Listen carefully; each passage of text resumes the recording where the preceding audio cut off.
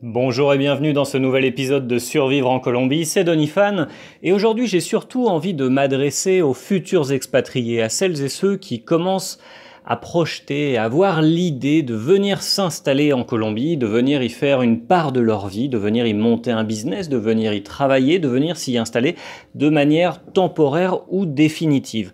Et aujourd'hui, j'ai envie de discuter un petit peu du côté obscur, on va dire, de l'expatriation. Alors ça ne concerne pas forcément que la Colombie, mais moi c'est quelque chose que j'ai vécu et que j'ai traversé ici en Colombie, donc je suis plutôt bien placé pour en parler. Et j'ai d'ailleurs reçu quelques messages de personnes qui écoutent les podcasts et qui me disent que justement ils aiment bien écouter les podcasts que je publie parce que justement ça leur permet un peu de sortir de cette routine. Et en fait, ce dont j'ai envie de te parler aujourd'hui, c'est de la solitude que peut provoquer l'expatriation. Il faut savoir que le fait de migrer, d'aller s'installer dans un autre pays, nous fait passer par plusieurs étapes. Et il y a souvent la première étape qu'on appelle celle de la lune de miel, celle de la découverte. C'est le moment où tout est beau, tout est neuf, tout est génial. On est amoureux fou de la nouvelle culture au sein de laquelle on évolue. On adore et on prend beaucoup de plaisir à partager avec les gens, à passer du temps avec eux, à découvrir leur façon de vivre, leur façon d'être, etc. Et puis après cette étape qui peut durer plus ou moins longtemps, je dirais entre 7 mois et un an et demi, il arrive une période creuse, une période de mou, justement où l'on peut tomber un petit peu en déprime, où on peut se sentir en décalage avec cette nouvelle culture. Et c'est quelque chose, je pense, que beaucoup d'expatriés traversent, que beaucoup d'expatriés vivent. C'est le fait finalement de se sentir pendant un certain temps très très bien, vraiment à leur place dans le nouveau pays parce que il y a ce phénomène de nouveauté, pour ensuite finalement se sentir en décalé et un petit peu en marge de la population locale parce que d'un point de vue culturel, d'un point de vue référence, d'un point de vue conversation, activité, forme de vivre, etc. Il y a quand même des différences qui sont très marquées, même si la Colombie et la France ont beaucoup de points communs. Je pense notamment d'un point de vue culturel, religieux. Il y a quand même une ascendance chrétienne, catholique, qui fait qu'il y a pas mal de valeurs, notamment au niveau de la famille, que l'on partage. Mais au bout d'un certain temps, on se rend compte qu'il y a quand même beaucoup de différences. Et alors aujourd'hui, j'ai envie de partager une anecdote qui est à moitié drôle et à moitié, je ne vais pas dire triste, parce que ma vie d'expatrié est quand même quelque chose de plutôt bien réussi, je trouve. Je suis très très content ici en Colombie. Mais moi, quand j'habitais en France, il y a quelque chose que j'adorais, c'était les karaokés. Quand j'étais en école de commerce, on faisait régulièrement des karaokés. C'est quelque chose que j'aimais beaucoup.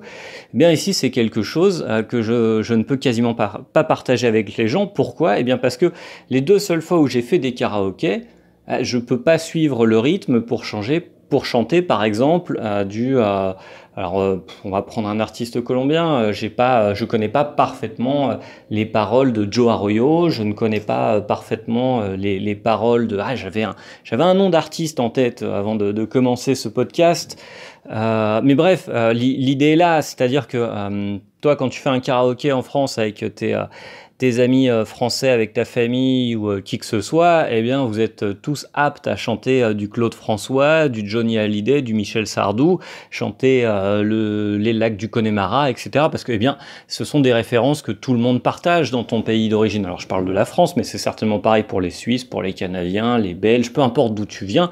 Voilà, on a tous un répertoire musical en commun qu'on peut partager au moment de faire un karaoké. Si tu es en Colombie, à moins d'avoir des potes vraiment sympas qui connaissent Yuri Buenaventura qui fait des reprises de chansons françaises en espagnol qui sont plutôt pas mal, c'est compliqué de passer un bon moment. Et donc moi je me suis retrouvé 2 fois dans des karaokés. Éventuellement, moi j'ai la chance d'avoir des amis qui font des efforts, donc ils ont mis des musiques internationales en anglais, etc. Mais ça va un temps, voilà. Au bout d'un moment, ils ont... voilà, ce que je voulais parler de Carlos Vives, par exemple. Moi, les paroles de Carlos Vives, je les connais pas. Je connais vaguement ses chansons et les rythmes. Déjà, je suis pas forcément fan, mais voilà, c'est pas quelque chose qui fait appel à ma nostalgie ou à mes souvenirs d'enfance ou quelque chose comme ça. C'est quelque chose de 100% colombien.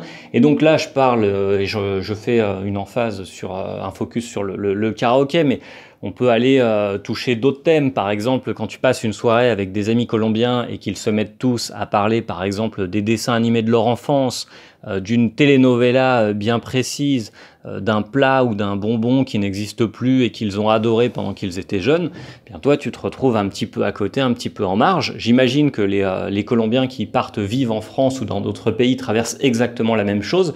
C'est le fait finalement, eh bien même si on est très très bien accepté, même si la population locale est vraiment très sympa et très accueillante, et ça c'est vraiment un thème sur lequel eh bien je ne reviendrai jamais. Je trouve vraiment que les Colombiens sont très très accueillants. Moi j'ai toujours été vraiment choyé par les gens ici et je me sens vraiment bien, je me sens à ma place. Eh bien régulièrement il y a un moment comme ça en soirée, au cours d'un repas, au cours d'une conversation entre amis, bah voilà, je sais pas quoi dire parce que bon bah ils vont commencer à parler d'un film super connu des années 80, des années 90 que bah moi j'ai absolument jamais vu, où je l'ai vu mais bon 20 ans plus tard et ça m'a pas ému plus que ça, où ils vont raconter des blagues que finalement je comprends pas forcément, où moi je vais en faire que eux comprennent encore moins parce que le second degré ou le troisième degré bah c'est pas vraiment quelque chose de propre à l'Amérique latine ou en tout cas pas à la Colombie. Donc voilà, c'est un peu je dirais le côté obscur de l'expatriation. C'est quelque chose dont on ne parle pas beaucoup et la plupart des gens eh bien, qui ne se sont jamais expatriés, ta famille, tes amis, une fois que toi tu vas être parti pour 6 mois, 1 an, 3 ans, 5 ans, 10 ans en Colombie, eux ce qu'ils vont avoir tendance à penser c'est que bah voilà, tu es le touriste professionnel, tu es parti à l'aventure, c'est génial, c'est le soleil, c'est le bon temps, c'est le hamac, c'est la plage, etc. Et tout est rose pour toi. Et donc d'un côté, tu as les Colombiens qui ne comprennent pas pourquoi, eh bien toi, des fois, tu te sens un peu à côté de la plaque. Et d'un autre côté, ta famille, tes amis et tes proches qui sont restés dans ton pays d'origine, eh bien eux ne comprennent pas non plus parce que c'est quelque chose qu'ils n'ont jamais vécu.